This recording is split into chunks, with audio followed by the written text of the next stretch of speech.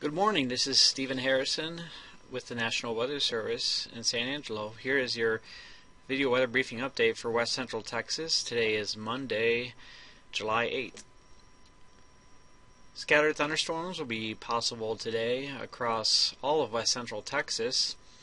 In the morning, it's mainly going to be isolated showers and storms west of an Anson to Ozona line, and then in the afternoon, the thunderstorm activity will become more widespread. We're looking at scattered thunderstorms across pretty much anywhere in west central Texas during the afternoon. Potential hazards will be deadly lightning, localized flooding, and localized wind gusts of 40 to 50 miles per hour. It's also going to be another hot day with highs in the low to mid 90s. Tonight, less shower and thunderstorm activity.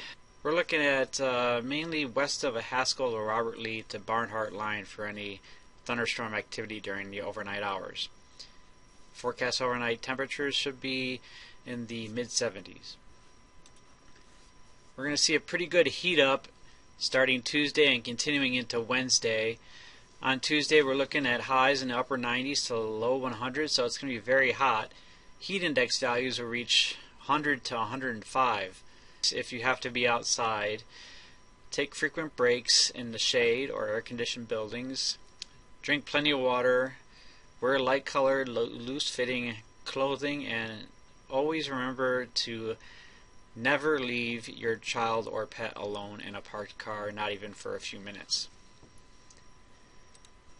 That heat wave continues into Wednesday with, once again, temperatures in the upper 90s to low 100s and heat index values of 100 to 105. Thank you for watching this weather briefing.